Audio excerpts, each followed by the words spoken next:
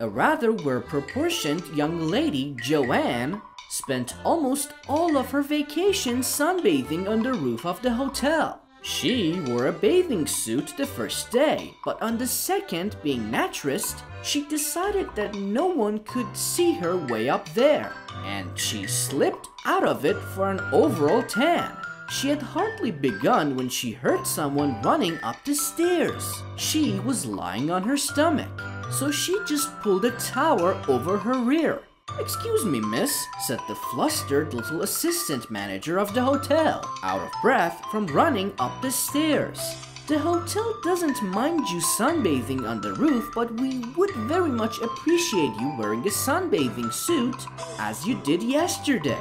"What difference does it make?" Joanne asked rather calmly.